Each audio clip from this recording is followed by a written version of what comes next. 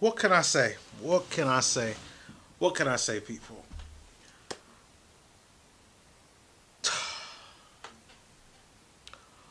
Arsenal fans, I'm looking direct at the camera to tell you this. It's going to be a very, very, very long season. Oh, what a performance. So Arsenal go through preseason. They lose to Chelsea. They lose to Spurs.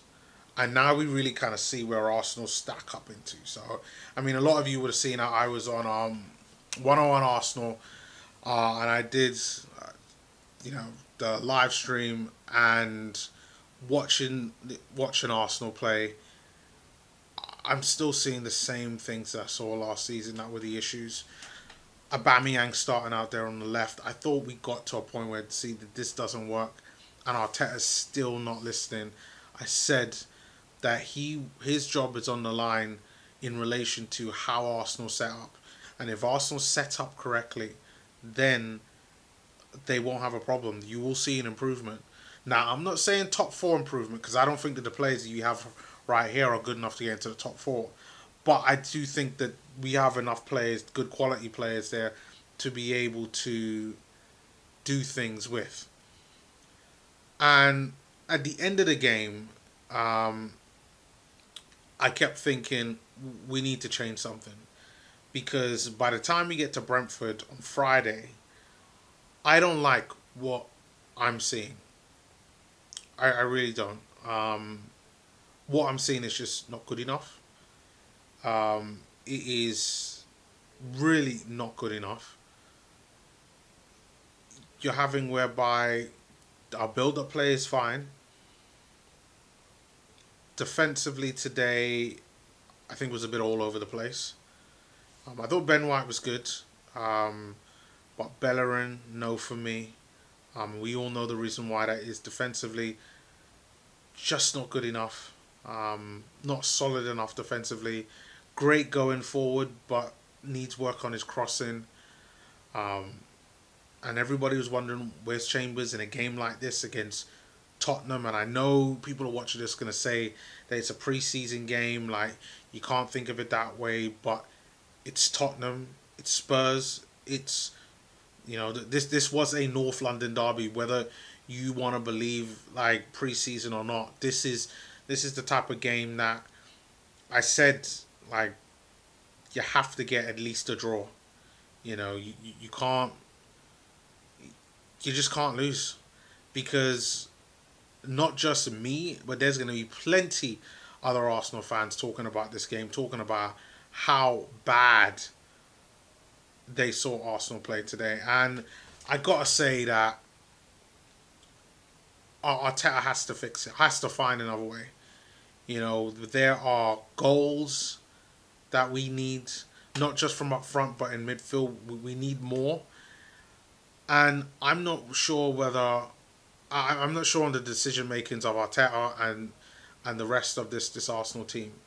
I mean, Chris Wheatley just dropped a news article talking about the reflections of the game, and they interviewed Mikel Arteta around where was Rob Holding, because I would have expected Rob Holding and Ben White to play in that central midfield today, because for me Pablo Mari just wasn't good enough. Was caught out of position so many times. Overall, just for me, he's not my cup of tea. Like whether you're a Mari fan or not, for me, just wasn't me. So he said that Rob Holding, like he wasn't fit enough to play, and with Joe, he said they'll explain the reasons when we can. Uh, and for me, I don't quite get that. Now we've all heard the story that over the last few days that Arsenal have accepted a bid from Newcastle in regards to the 25 million, like a 25 million bid from Newcastle for Joe Willock. Now, if the club have said yes, that means it's really Joe Willock that's the one that's holding this up. And you can understand why. He's been at the club for a long time. He's probably thinking, do I just need to fight for it more? before I decide to leave. And yeah, Arsenal could talk about them looking to use the money for whoever, whether it's Odegaard or Awa, and I'm just like, are you serious? There was a reason why Chris Wheatley brought up Joe Willock in this, because Arsenal need goals. Joe Willock has shown in the Premier League he can give us goals, or against Premier League sides he can give you goals. I mean, this is the same Joe Willock that scored against Tottenham for Newcastle, went on loan last season, and he wasn't even an option. And it's quite clear that he wasn't an option today because he either is on the brink of a move to Newcastle. And for Mikel Arteta not to have a player like Joe Willock in his side, and for the performance he had last season, and I know this is going to sound the obvious one that I keep banging on about using what you have and getting the best out of him. Like, how are we not able to find the space for this guy? For the fact that Arsenal have accepted a bid tells me that Mikel Arteta believes that he has enough. Who's going to score the goals? Like, who else have we got? Like, for me, I think that Smith Rowe might get 1 or 2 goals more than what he did last season. But who else? What, Willian? I have no expectations for Willian whatsoever. Like, where the goals going to come from? Partey? Xhaka? What, El Nene? What, Sambi? I'm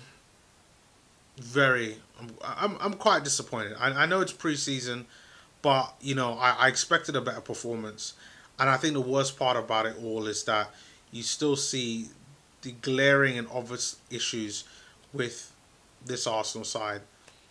Aubameyang again starting out on the left as an inside forward, still the same thing. You know, doesn't have the technical quality to be able to beat a man. His crossing, you know, yeah, he did get the cross up, but like none of them was good enough to whereby they were even helping Lacazette.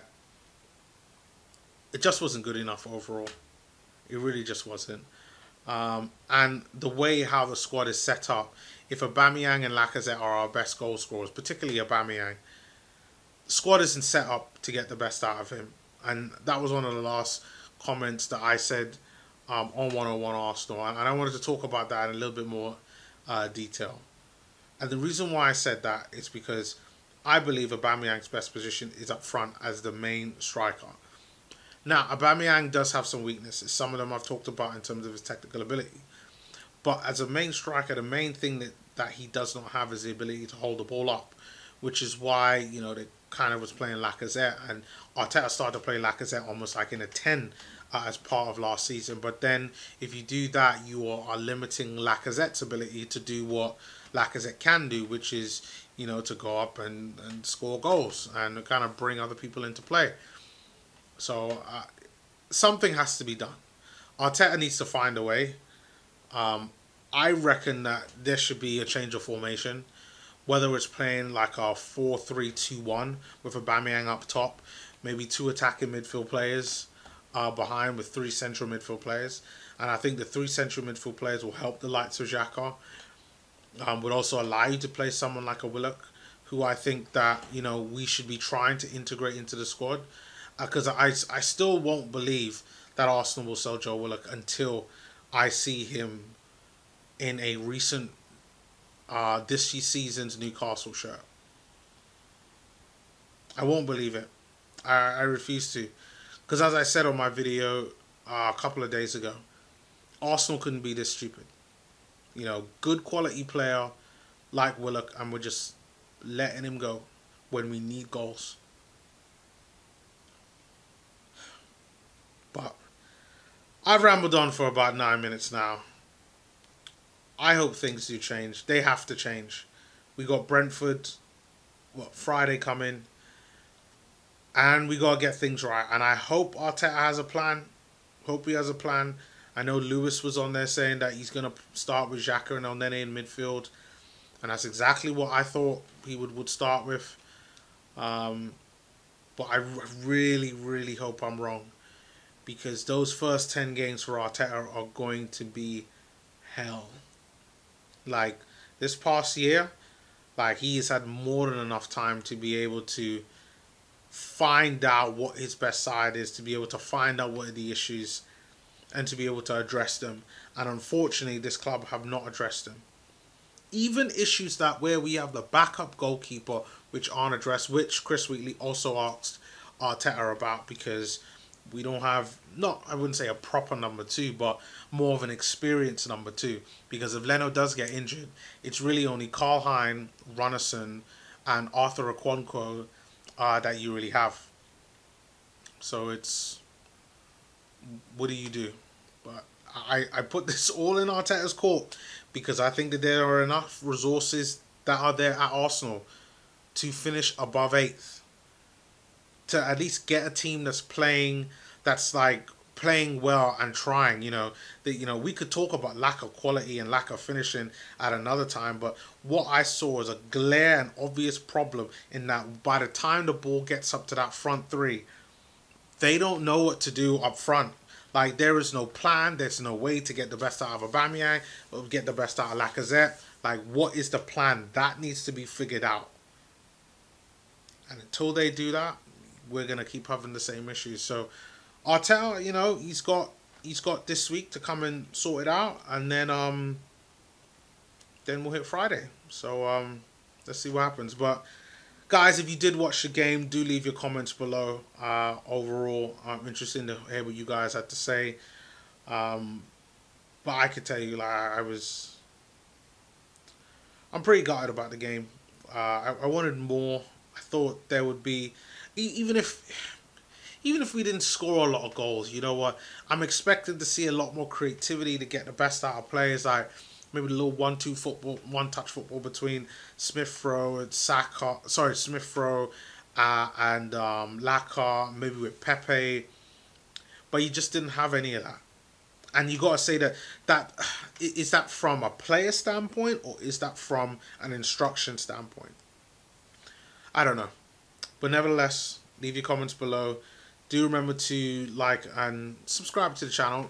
I just want to thank everybody, to all the recent subscribers. And yeah, let's get a conversation going. What do you guys think? I'm pretty down about it. But yeah, on to the next one, which I'll probably end up putting up about another video tomorrow. Hopefully there'll be some brighter news. Maybe we'll sign a backup goalkeeper, or maybe a new striker. But until then, I'll see you all in my next video, which is in a link in the description below.